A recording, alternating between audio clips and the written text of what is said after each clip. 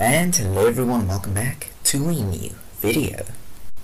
Okay, so here we have our nice JavaScript that we like so much, and we're at FreeCodeCamp again. This time we're doing a few more challenges because I find it extremely fun. So if you're struggling with this, or if you have already finished it, then feel free to watch on. But first try this on your own, because if you're not going to try it on your own first, you might not learn anything. But if you want to watch me, I'm going to teach you anyways how to do it. So yeah. So let's go to algorithms. Oh yeah, let me just show you what I already have, because you guys probably want to see the code. So yeah, I actually did this video quite a few times before, and here's basically the process I did. And as you can see, this is the output we get, but it doesn't help me I show you now, but you know, it works. I can just tell you that. Okay, so it says algorithm, find the symmetric difference. Mathematical term symmetric difference, and you get a triangle or a circle plus, is two sets in the set of elements which are in either of the two sets but not in both. Basically what this means, a set is just an array. If you didn't take pure math, you know, a set is just an array, and basically a triangle just means, for example, let's go here. This one exists in both arrays. So this one will not be returned in the new array. For example, this is the new array. So you can check, okay, 1 exists in both, 2 exists in both, 3 does not exist in both. So 3 and 5 and 4. These two, or these 3, does not exist in both, only exist in one of them. So this is what will be returned. The same as the extra here. A is 1, 2, 3, B is 2, 3, 4. So A triangle B is 1, 4, because 1 exists in A but not in B, and 4 exists in B but not in A, and 2 and 3 exists in both B and A, so 2 and 3 gets excluded. Symmetric differences is a binary operation, which means it operates on only two elements. So to evaluate the expression involving symmetric differences among three elements, A, triangle B, triangle C, I think that's delta, I'm not sure what that is called, you must complete the operation one operation at a time. Thus for sets A and B above and C 2, 3, A, triangle B, triangle C, so A, triangle B, and then triangle C. So 1, 4, triangle 2, 3, which will return 1, 2, 3, 4. Whew! Damn, difficulty, jeez. So yeah, this is a pretty difficult thing to understand if you read it the first time around, but the more you read it, the more it becomes a little bit more, you know, it explains itself a bit more, but it's quite difficult to understand. Basically, if I have to put it in my terms that I understand, you first compare A and B, and once you have compared them, you take what you have, you know, you take your little array that you have, and then you first compare with C. So you don't compare B with C or A with C, you compare AB that you return, so this will be AB, with C, which is now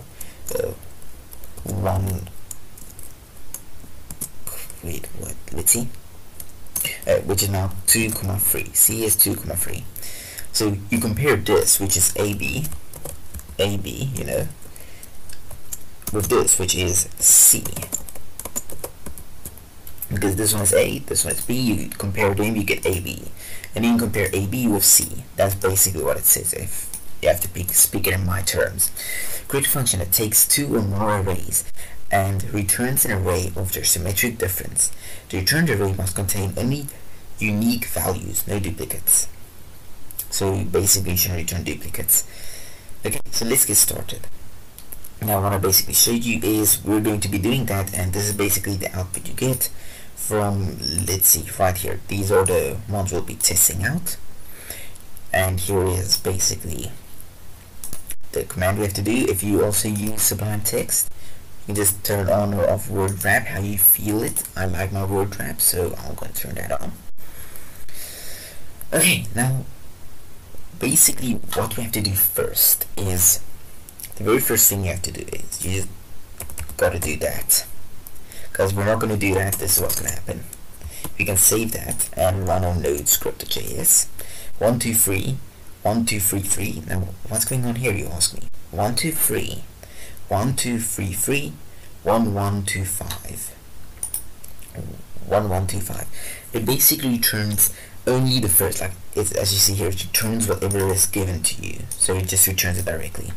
So it basically just returns this because it only takes in one argument, and they put it into two separate arrays, not into one array. So you have to go ... args, so you can get in as many arguments as you might need. Now if we were to do this, then it returns the actual arrays in one array. Oh, what do I do now? Whatever I did, I should not do that. I didn't know what I did, but I shouldn't do it. That was very scary. Jeez, okay. So first we have to create a variable. We have to create an array, numbers. And in this array it will just be empty, but this array will basically keep our unique value that we talked about. So in the first one it will basically keep, let's see, 1 is there, 2 is there, 3, 4, 5. So this is basically, jeez. So this is basically what it's going to be keeping in numbers, if you put it like that. Then we have to for or loop for each one of them. So you can either use a for loop or a for each loop, whichever floats your boat. For each loop doesn't float my boat, so I'm not going to use a for each loop. So I'm just going to use a for loop. Did it give you? No, it don't give you. For, and then we can, okay. So for let I equals 0. Well, I is less than, then we want to go args dot length. There we go. And then I plus plus. Basically what this means is we're just going to loop through the outer array. So if we go here, we're going to loop through this array, the outer one. So it's going to have 2 indexes in this case, and in this case it's going to have 3 indexes. And then we're going to create another for loop. Let j equals 0, while j is less than args at index I, but length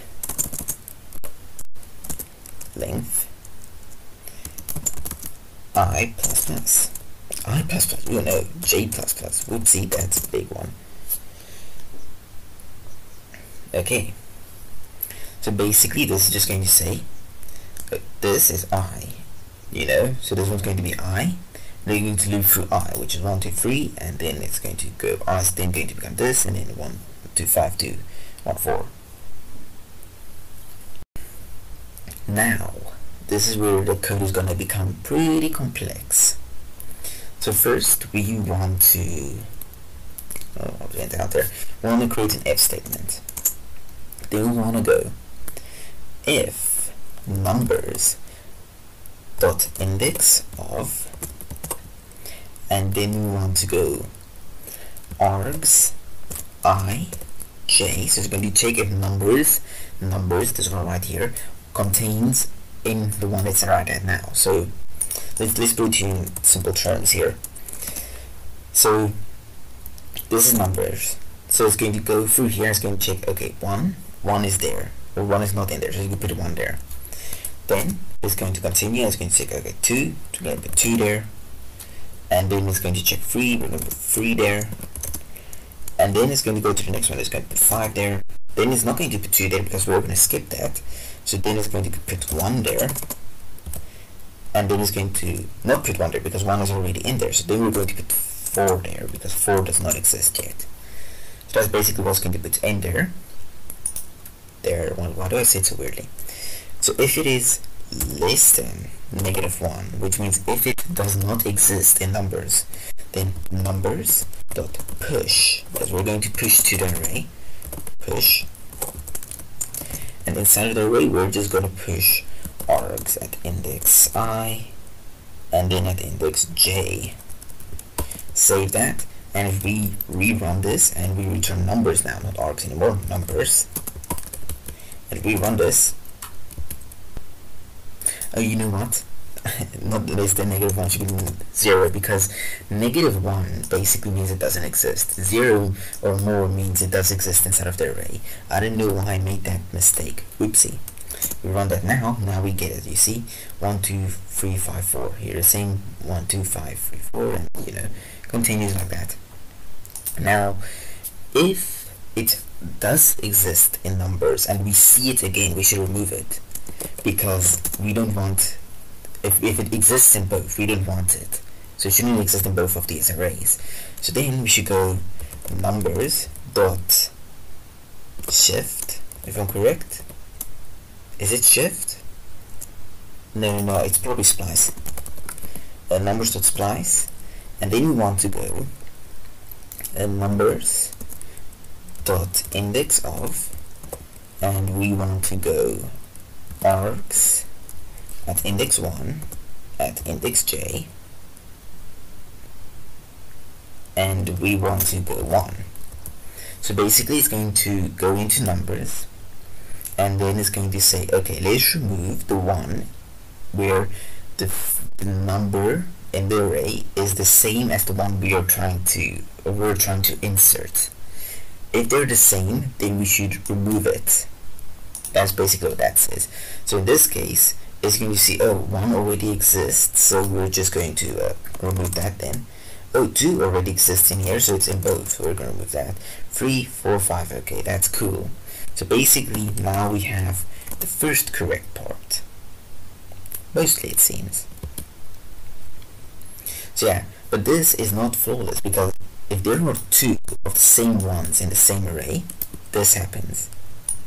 That should not happen. This one should be free, the same as this one. So yeah, that is a problem. Now how are we going to fix that?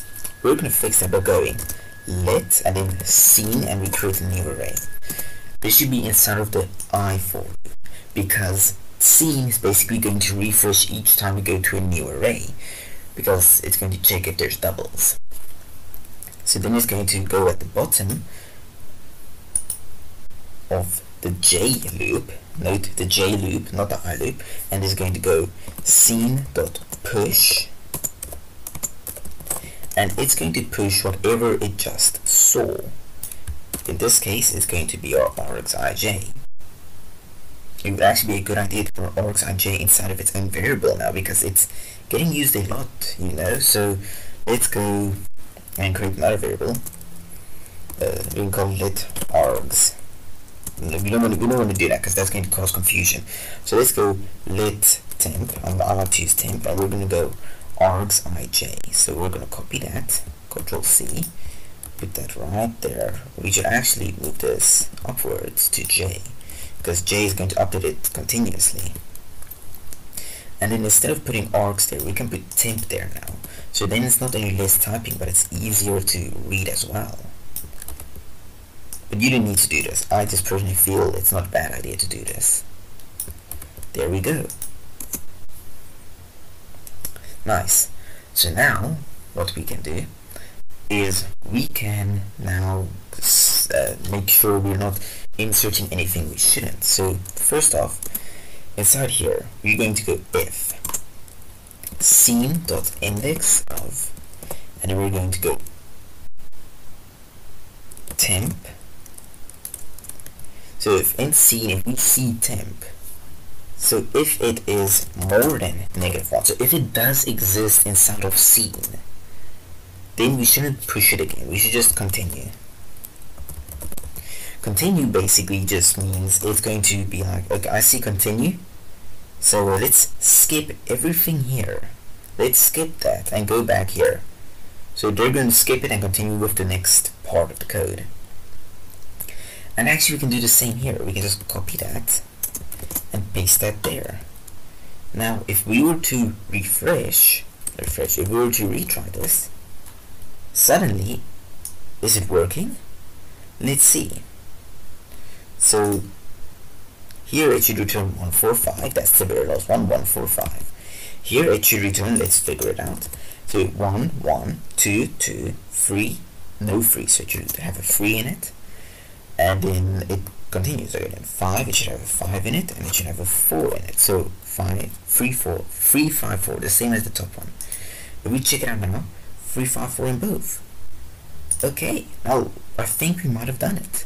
Let's just copy this and paste it into our beautiful here. Let's try it out. Let's run it.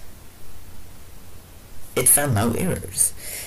Okay, so let's just go through it again to make sure you understand. So first it creates a variable, and the variable stores a value or an array. This is the special array that gets sent back to us that we should return. Then it goes for a for loop. So it goes through a loop that's I, you know. So this I will then be equal to 0. So I is equal to 0, and then once it is here, I will be equal to 1. Then it creates another array which it resets each time it calls I, which is seen. And seen basically just makes sure that if we have duplicates, it does not remove ones that is already there, because if you don't have seen, it's going to go here and it's going to see free, so it's going to add free, then it's going to remove free because now there's another free and we don't want frees, so that means there's probably more than one free which we don't want, because if there's a duplicate in the same array, it's fine, but if there's another free in this array, then it's not fine. Okay, so then once we have put seen there, we can create another for loop, and this for loop is going to loop through everything in I. So 1, 2, 3, and then we're going to create a temp variable, which is basically going to keep args ij inside of it, because we're going to use temp a lot, so it's nice to just keep it inside of a variable, which would be easier to read. But if you feel it's easier to read args ij, then temp, or whatever you called this variable, I like to call it temp because it's just a temporary variable to me, then go ahead, by all means use a different variable name, or use this even. Then we're going to check if the numbers array right here, numbers array, has the value that we're looking at right now. If it has 1 inside of it, or not inside of it, if it does not have 1 inside of it, because it's less than 0, then check if seen has already seen that array. Has seen already seen that array? Has seen already seen that value? Or has not? If seen has already seen that value, don't bother with the rest of the code. Just continue to the next loop, because then we don't want to mess with anything. Else, if seen does not have that inside of it, then push this temp value to numbers, and then we can just skip this then, and then seen, then push the same value to seen, because now we have seen it. Otherwise, if it already does exist instead of numbers, then if seen has already seen it, it then means it's still in the same array, which means we shouldn't manipulate anything we should just skip the loop. But if it's in a different array now, then we should worry, because then there might be a problem. So then we have to remove whatever is in here that is the same as temp. And then once we have finished this entire thing, we can just return the numbers array, which basically returns this. So yeah, I hope you all understand that and enjoyed this video. Thank you all for watching. See you all in the next video.